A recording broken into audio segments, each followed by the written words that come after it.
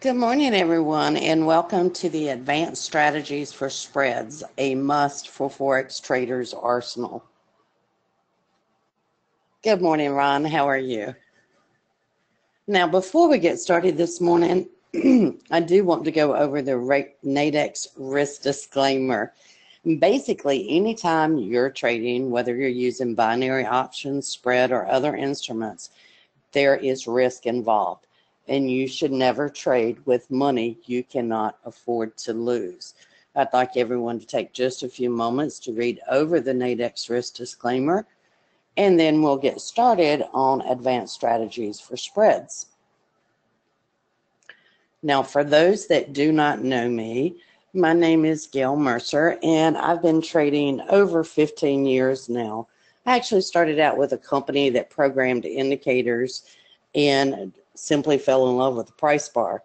I specialize in price action, volume analysis, and divergence because I believe they are leading indicators. I'm also a frequent contributor for Stocks and Commodities, Traders World, and Top Shelf. I've also been a speaker at Traders Expo, Traders World Online Expo, and the Wyckoff Volume Conference. I'm also the author of Trading Nadex Binary Options Using Currencies, Trading Nadex Binary Options, Keeping It Simple Strategies, as well as the New Trader's Guide to Trading Nadex Binary Options and Spreads.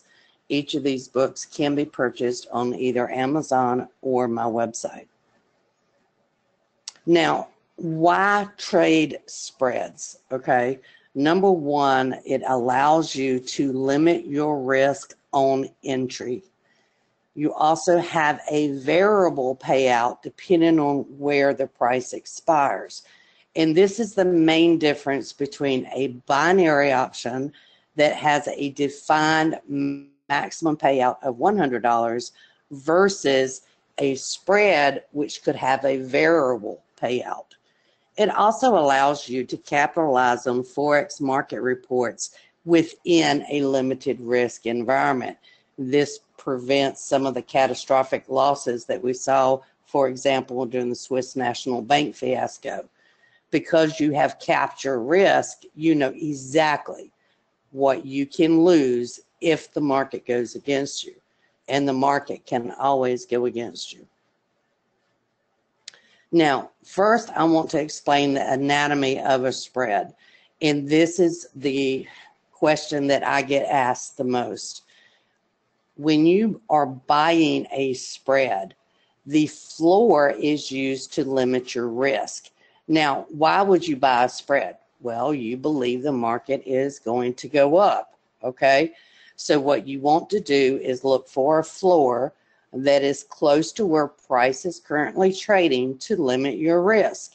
The ceiling, which is the number on the right-hand side of the spread, is used to limit your profits. So in this example, this number over here on the left-hand side is going to limit your risk. The number on the right-hand side is going to limit your profit, okay? Does everybody understand that? Now, if you are buying the spread, okay, you're looking at the number on the right because this is what's going to limit your risk, okay? In this case, the euro dollar was trading at 1.1774, okay? The closest spread to price was 1780, okay? To enter a long position, the price was at 1.1783. The difference between the offer price, which is what you're paying, and the floor is your risk, or $3 in this case. Now, the profit potential is the ceiling minus your entry price of $17.83 or $97. Now, remember I said it's variable because at expiration, let's say that the price expired at 1.1793, okay? What would your profit be if that was the expiration price? It would be the difference between this price and your entry, or $10. Does everybody see how I calculated that?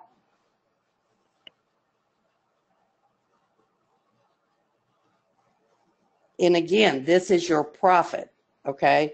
Your initial risk is also returned to your account, okay? Some people don't realize that the risk is actually returned if it expires in the money, okay? Now, what about if you believe the market is going to go down? If you believe the market is going to go down, you want to sell a ceiling that is closest to price. Again, using the same current price, the price that is closest to this would be the bottom one at 1.1780. In this case, your risk is the ceiling, which is 1.1780, minus this number over here, which gives you $11 for risk, okay? Now, your profit potential is limited by the number on the right, which is 1.1680, okay? Your maximum profit potential would be $89 if price moved the entire width of the spread.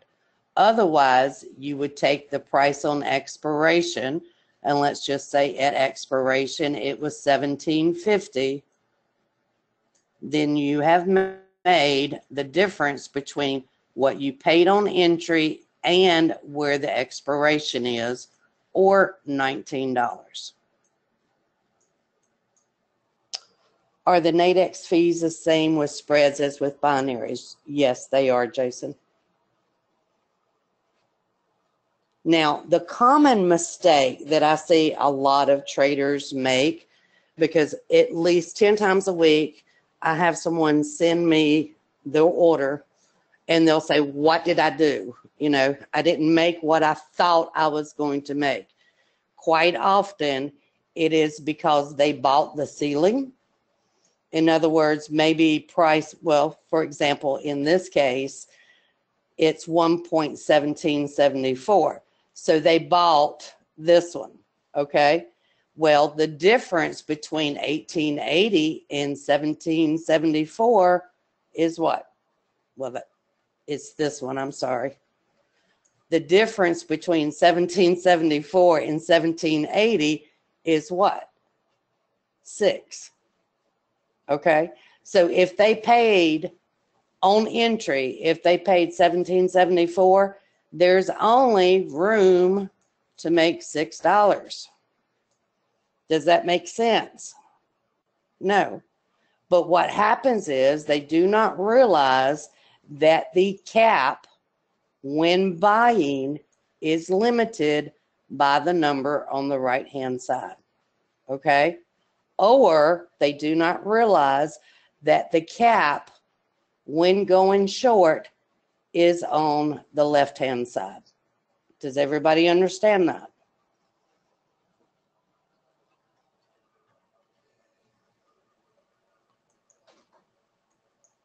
Okay. Now, there are different spread strategies that you can use. Okay? You can have a directional spread. That simply means if your bias is to the upside, then you want to buy a directional spread, which means it will go up. You would buy a floor. If you believed that the market was going to go down, you'll do a directional spread by selling the ceiling, okay? Then you also have what's known as a straddle or a strangle. In both of these, you actually do both. You buy and sell a spread.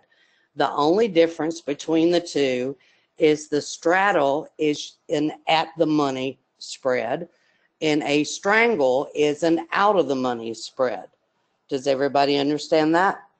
That's the only difference between these two. So for example, the US CAD, the current price is trading at 21.2867. You have a bias to the long side. So you buy the US CAD 2860 to 3060 daily spread at the offer, which is 2878. Your risk on entry in a directional spread in this example is $18. Okay? Now again, if we go back and look at it, the first thing that we look at is where is price currently trading? 2867. Our bias is to the long side. Okay? So we need to look on the left-hand side number for one that is close to 2867. Okay? That would be this number at 2860. Does everybody understand that? Now this is a directional to the long side.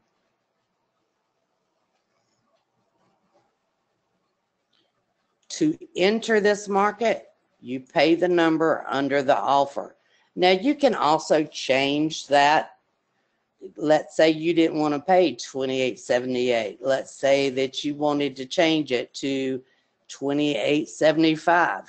You can actually type in that number, and if the spread reaches down and touches it, if there's sufficient buyers and sellers, then you will get filled. Does everybody understand that? Now again, this is a directional because you have a bias to the long side. Let's look at other examples. Now in this case, the US CAD is trading at 2867. In this case, you're not sure where it's going to go. You know, you have no bias. It's considered a neutral position. Okay? In this case, you could buy the USD CAD at 2860 to 3060 daily spread at the offer 2878, but then you would sell the 1.2660 to 1.2860 spread. The risk combined is $28. Now that breaks down to $18 on the long spread, $10 on the short spread. Does everybody understand that?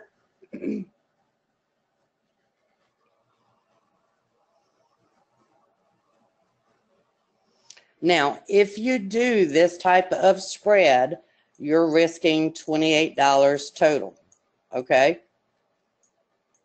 And there are multiple ways that this could work out, okay? It could be that the long spread moves up and results in a profit, but the short spread actually loses money. Or the short spread could make money and the long spread would lose money. Then again, you might lose what you paid on both, which is $28. Does everybody understand this one?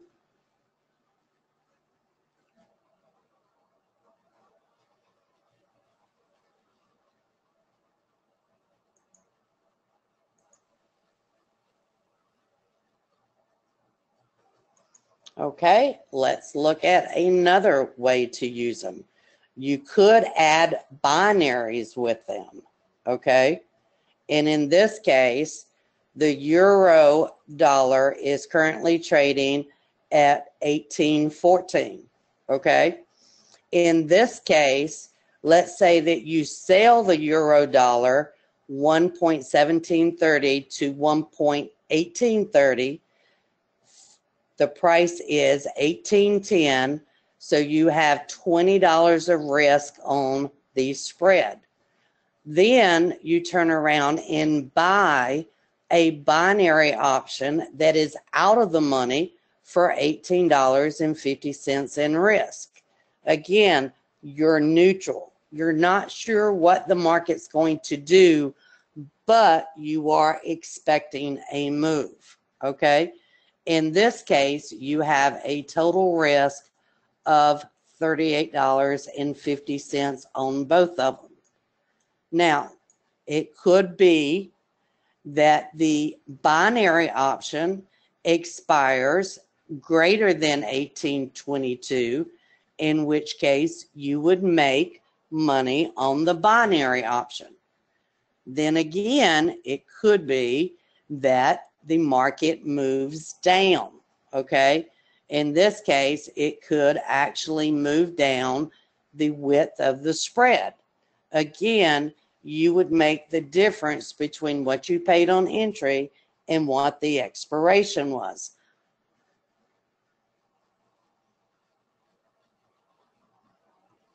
Would you typically just leave these in place until expiration, or monitor them and exit one early to cut your loss?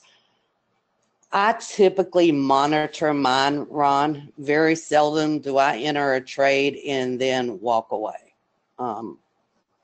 I generally do sit and watch it.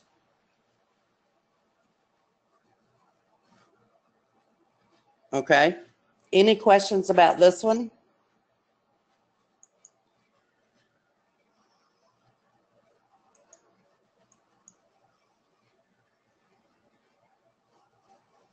Okay. Now, before we look at some live examples, I want to give everyone my website, which is TradersHelpDesk.com. Also, my email address, which is gm@TradersHelpDesk.com. And I want to look at some examples this morning. And I want you to remember in the examples that it is for educational purposes only. I don't have any type of bias as to the market direction. I'm here to teach you, not to give out any type of advice. And I'm going to move this over. We're going to do one actually on the euro yen, and I'm just going to stick this here. Now, the euro yen is overextended on every chart that I've looked at, the 15, the 60, and the 240. So let's say that I believe this is going to go down, okay? This is my bias, I believe it's going to go down, okay? So I could look at the daily spreads, okay? And let's see what our options are. The current price is at 134.57, okay? Which number on the right-hand side is closest to this, okay? Well, you've got 134.85, okay? And that's really about it, okay? So, again, this is an example only. If you have the bias to the long side, you could actually sell this one, and it would be a risk of $31. Let's say that you said, well, I actually think it's going to continue up, okay? The closest spread that is available to price is 133.60. But of course, this is a 3 p.m. There are multiple spreads here that you can select. Okay, let's go look at the 7 a.m. Well, the 7 a.m. you have a 134. Okay, let's look at the 11 a.m. See if there's one closer. Okay, if you have a bias to the upside, you have one that's available at 134.73.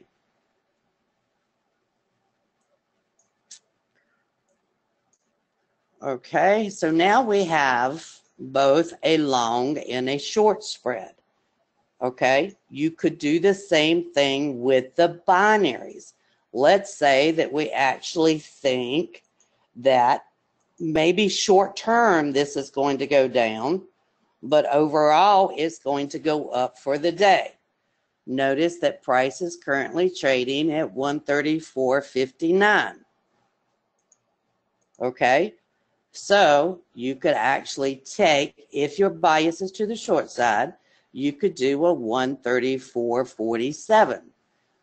This one would have 20 24.75 in risk.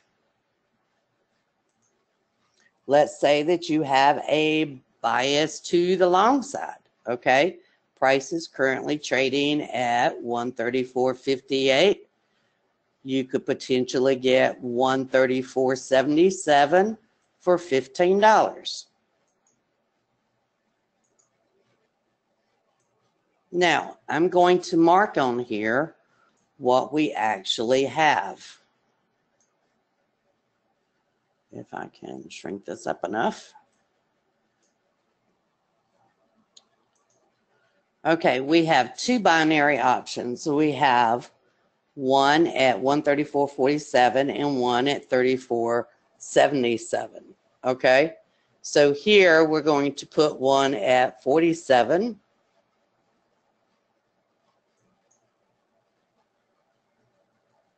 And we're going to color this line red. That just lets us know that it's a short right here at 47. We also have a long at 77. So we're going to come up here and put one. We're going to leave it blue, and that just tells us that we have a long binary option at the blue line. Now let's mark where the spreads are. On the short spread, we're at 134.55. That would be about here. We're going to color it red, and we're going to make it a dotted line. So we know this is a spread, okay? Then on the long spread, we're at 73. Again, we're going to come in here and just put a line on here at 73. And we're going to make that a dotted line as well. Now you can see we have the binary options right up here. The spreads are right down here. Does everybody see that? Now the one that is the longer term is the short spread, and that would be this one. So I'm going to change that again to the dot dash dash. So that tells me that's at 3 p.m. and the rest of these are 1 p.m. Now, what can potentially happen between now and 3 p.m. or 1 p.m.? There's a couple of things that could happen. This could actually stop all of a sudden and decide to go up, okay? In which case you could make money on both the long spread and the long binary, okay? Or you could lose money on these two, but this could come down to 134.21 or 133.88. Now in this case, you have a likelihood of making money on both the short option and the short spread. Also notice that on all of the binaries, these are out of the money binary options. That means that you have a very low risk on these binary options, okay?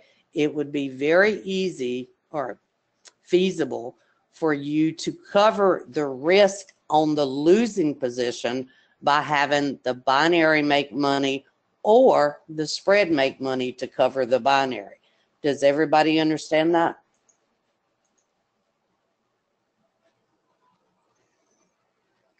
And notice how close together these lines are, okay? If I had opted to do a binary down here or a binary way up here, that would probably be too far out. Do y'all understand that?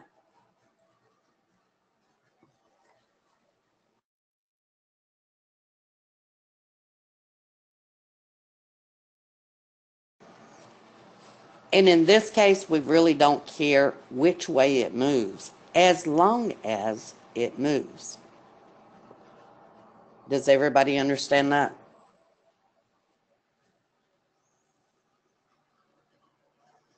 Any questions at all on this?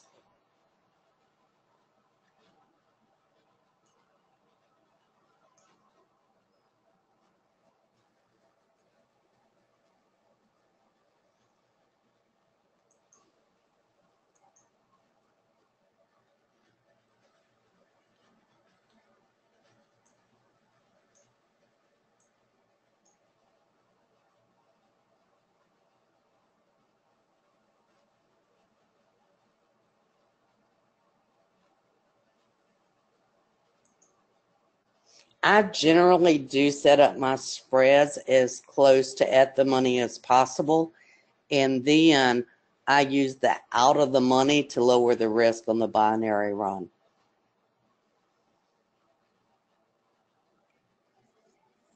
And you can do this. There's so many ways that you can combine these. You could do a daily and then do a 2 hour for the shorter term, or you could do, you know, various daily binary options in combination with the daily spread. Now, there are multiple ways that you can build these.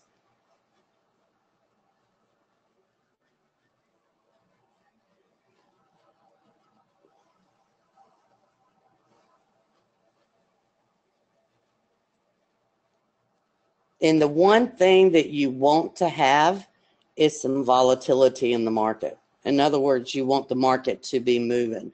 This is probably not a strategy that I would use, for example, when the market is barely moving. I probably would not do these.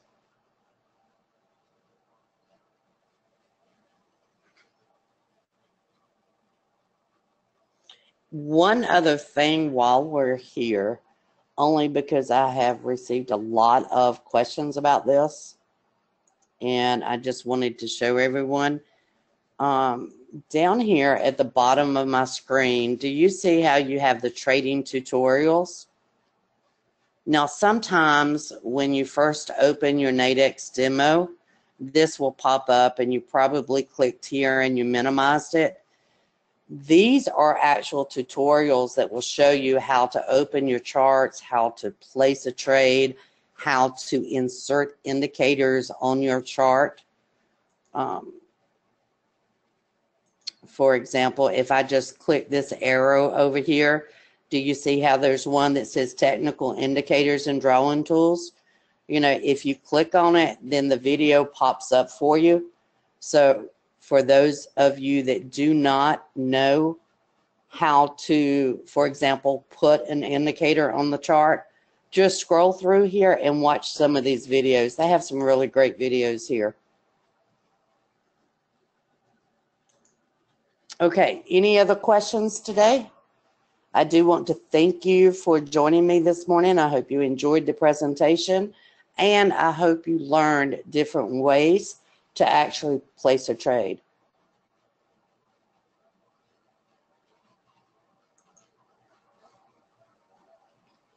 Is there a place I can go to learn more about the indicators, what they mean, and how to use them?